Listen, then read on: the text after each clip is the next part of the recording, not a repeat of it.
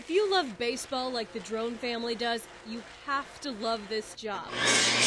This is Dinger Bats. The idea for the small factory came to Kyle Drone when he was working as a bullpen catcher in the Cubs organization. He got to talking to the players at that level, and they were disgusted with the quality of bat they were getting. And they just kept going back to the same complaints about not getting the quality woods. And he just kept mentioning to me, you know, hey, Dad, let's make some baseball bats. So they did. In the past 8 years, Dinger has grown into a 15,000 bat a year operation. A couple of years ago, you wouldn't have seen hardly any stock at all. The Drones have their hands on every single bat that Dinger puts out, from cutting the wood, birch, maple, and ash, to carving the bat, sanding it down, and making sure it's weighted just right by carving just the right amount of wood out of the end of the barrel. That's Heath Drone's job. When you're just so good that you just know how to take it out. He is now.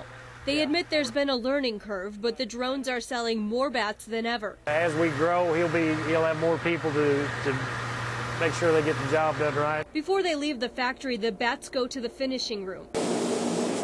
Anthony Drone is in charge there. Each bat is stamped with a model number, and in this case, the name of a major leaguer. Of course, the most important thing on this bat is the Dinger label. That label is on the bats used by Houston Astros All-Star Hunter Pence. He's been hitting 25, we call them dingers, of course, a year. And then Blake DeWitt for the Cubs, he's using them, and he's a good prospect. On this day, Dinger Bats is turning out an order that will ship to New York. They also ship to Mexico and Australia.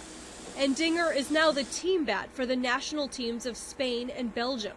The bats will be used in the World Baseball Classic. It's exciting, and then you're apprehensive. You know, if they break one, then it's, not as much fun. Despite that apprehension, Kyle Drone says it's just as thrilling to come to work these days as it was years ago. Even more so now, really, because everybody else in the country is starting to see what we kind of saw 8 years ago.